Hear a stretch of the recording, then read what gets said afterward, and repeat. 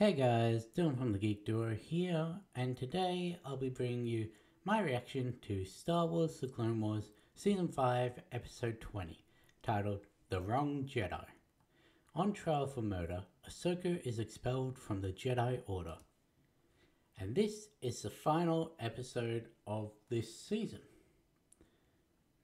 And as I've said multiple times, this is probably one of the most important episodes from this show, as it has ramifications that set the entirety of movie 3 onwards into motion. But let's get this started in 3, 2, 1, go.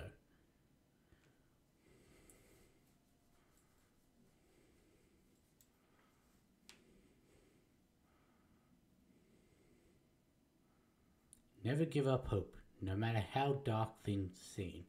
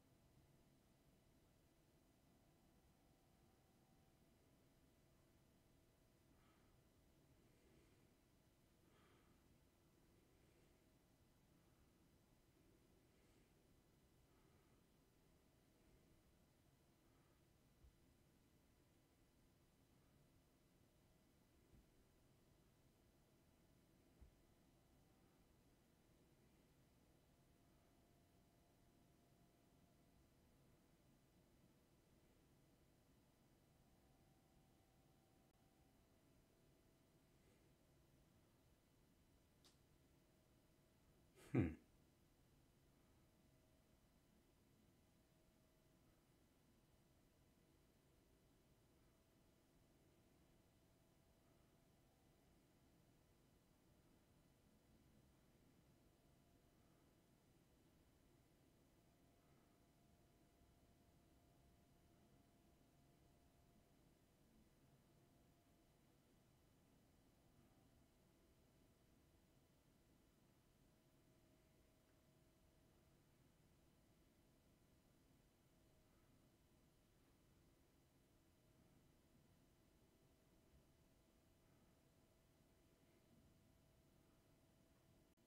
Hmm.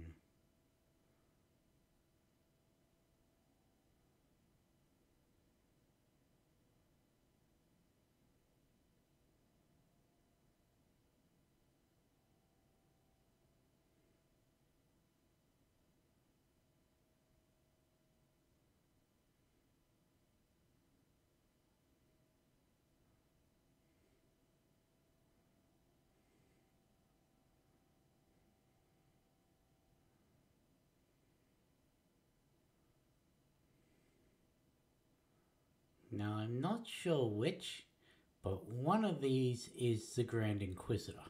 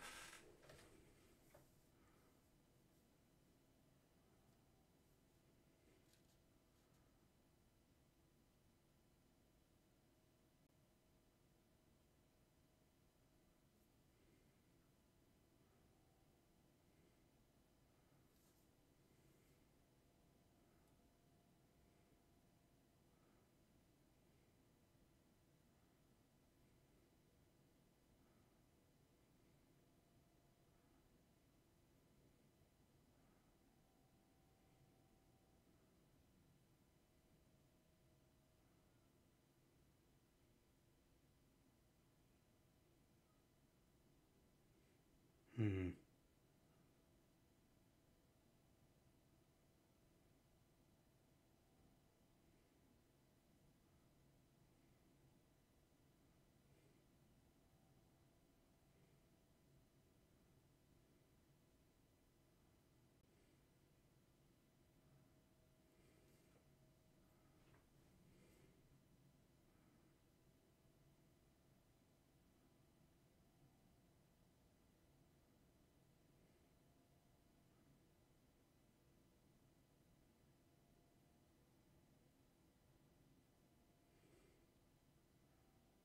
Hmm. Do they really lock it back up in this place?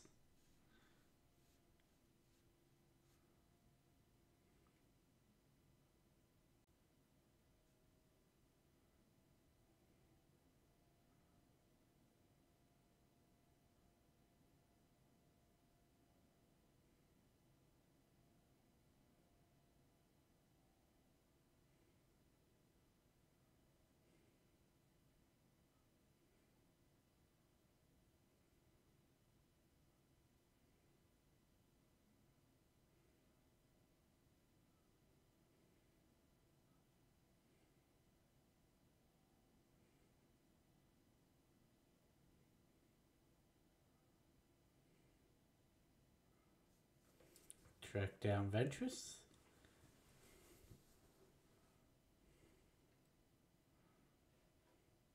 I can't be at your trial anyway.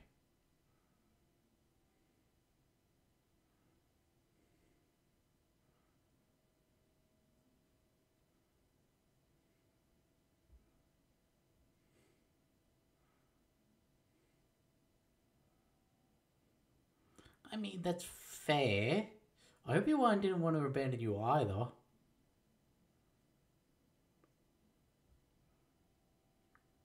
But he was sorely outnumbered, so...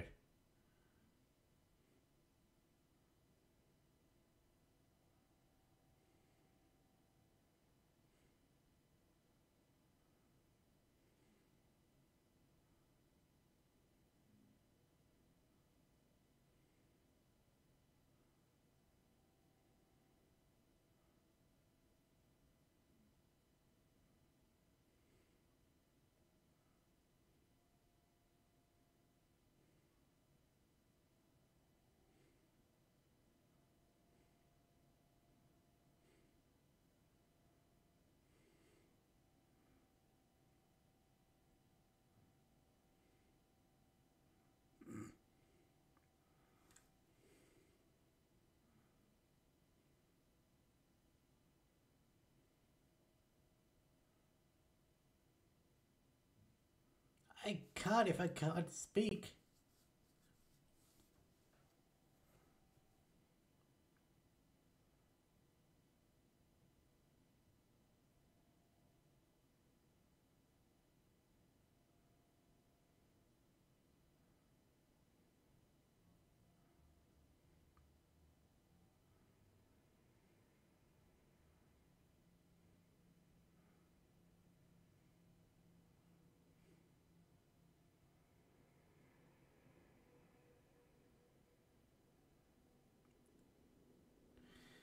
She said it herself.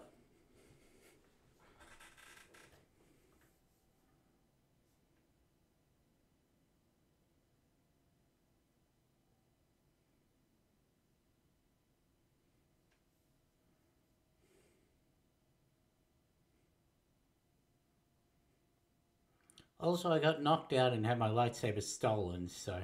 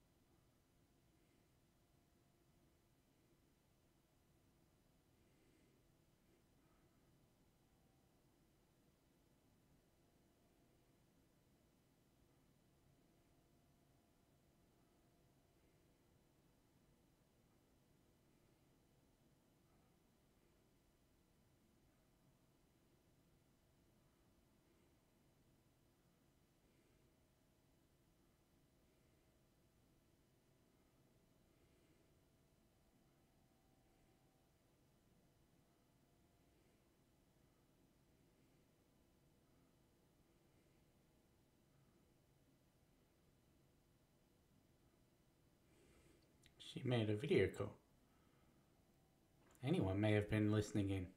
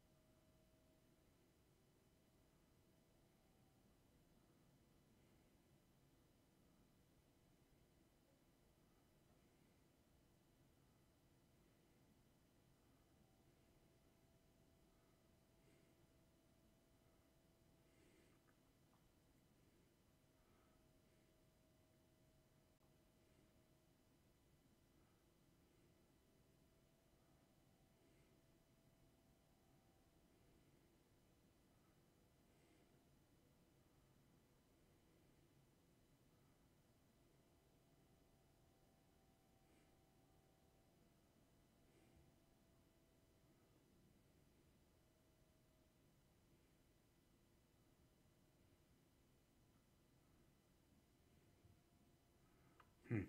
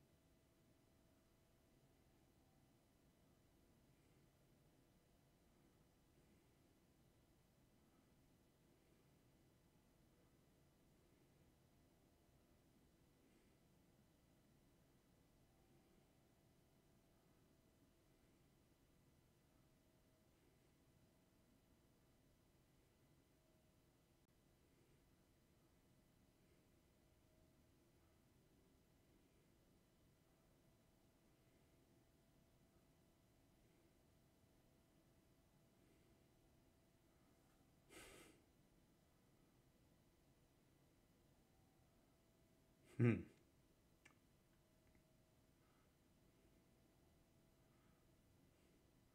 Hmm.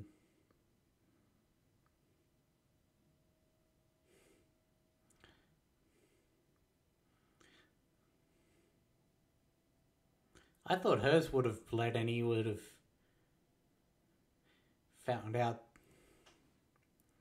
Yeah, I thought she'd bled hers, and when he turned it on, it would be red. And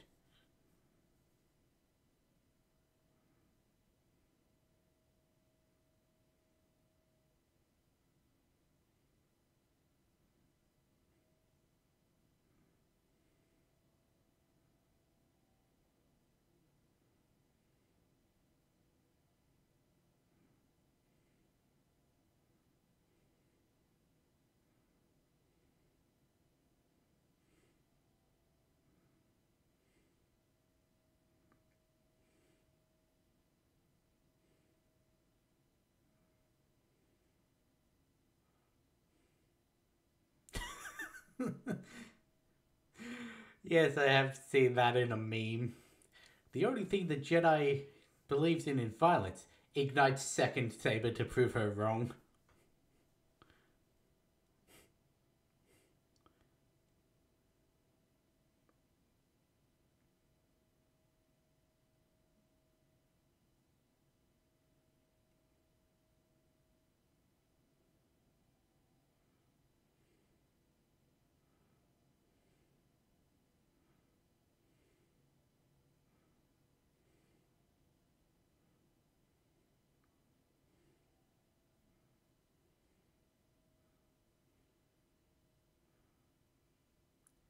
Does he have a white saber? Yes. Did he not bring his lightsaber out when he was tracking down Ahsoka's, or? Because I don't remember that.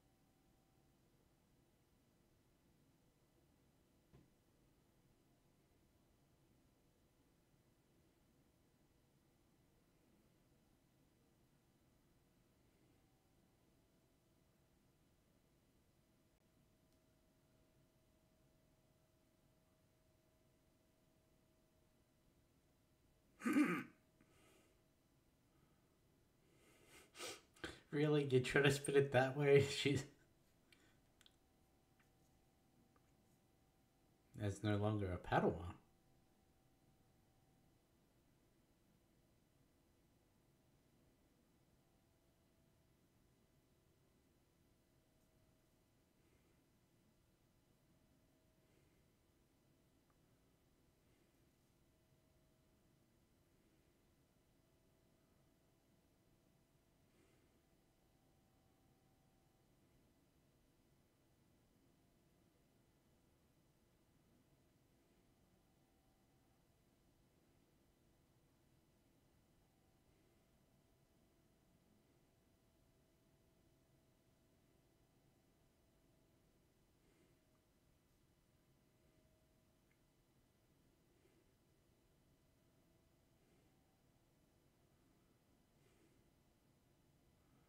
Had you not tried to spin it as a this is your great trial, this is the Force working to prove that you are a Jedi, then maybe she may have made a different decision.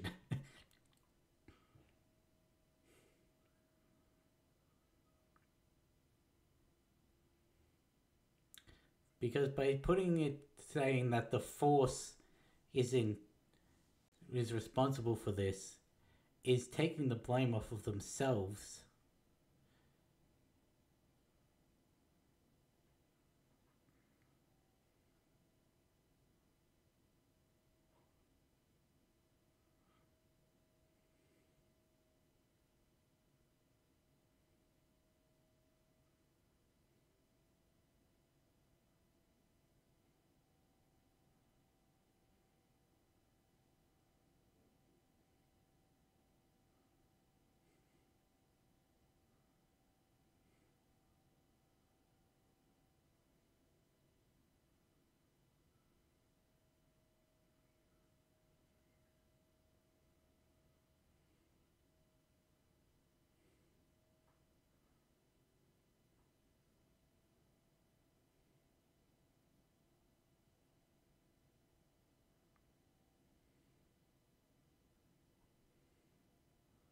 Hmm.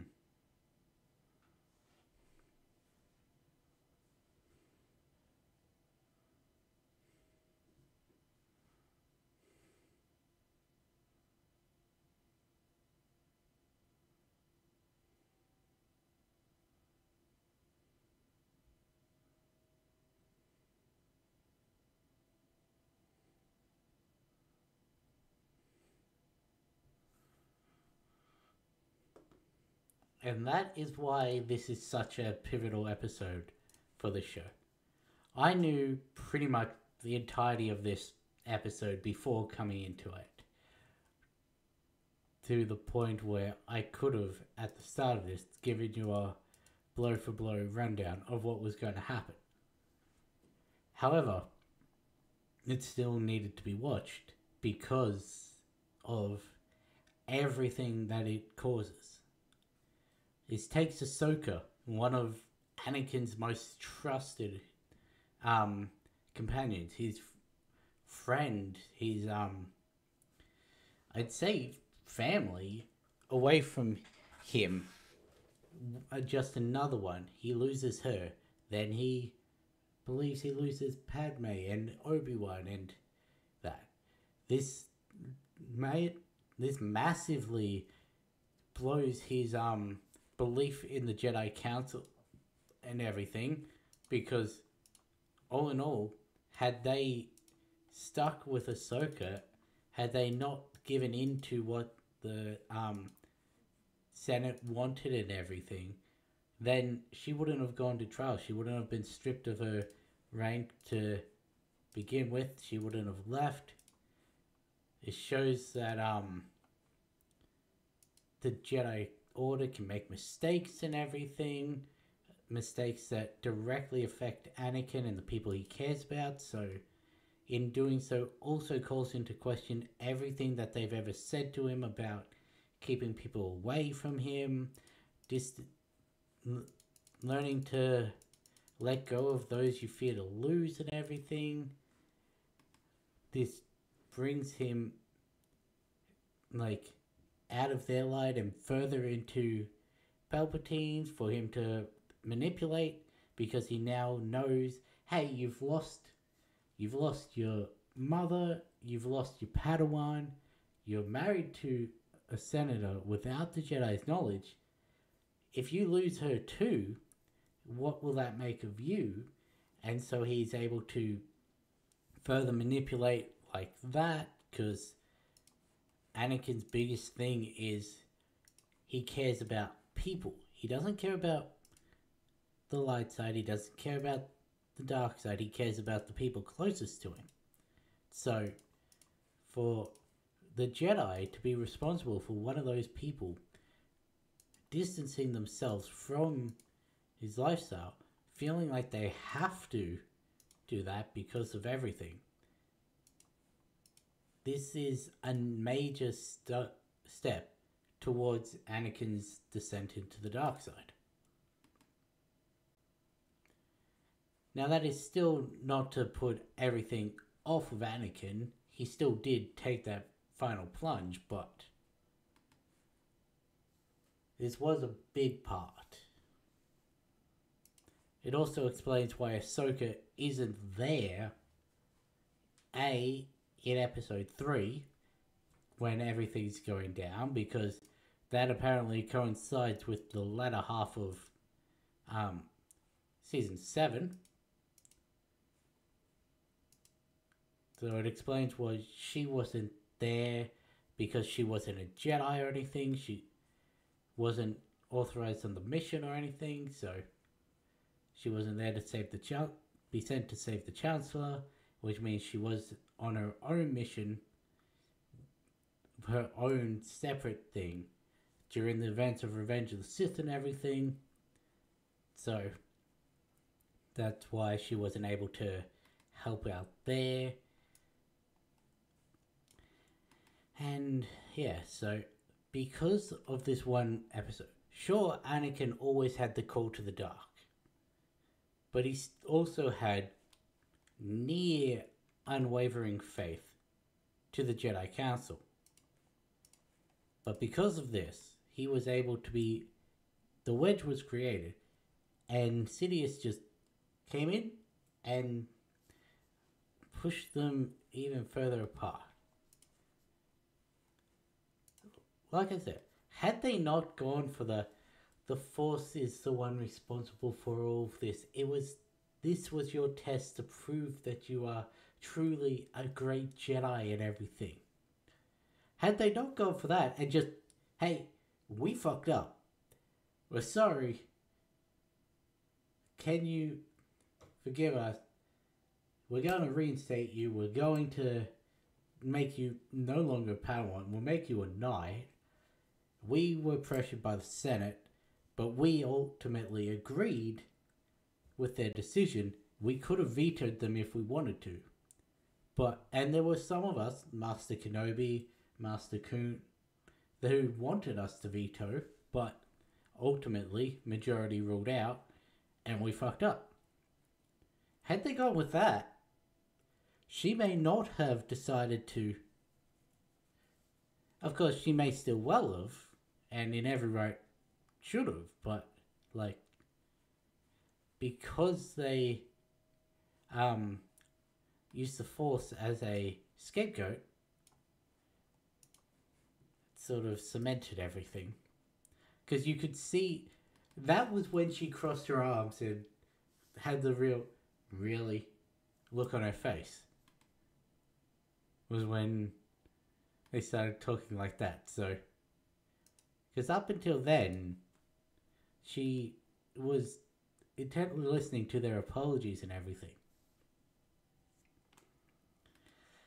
But yeah, anyway, don't really have time to discuss this anymore, so I'll end this one here. Catch you in the next one.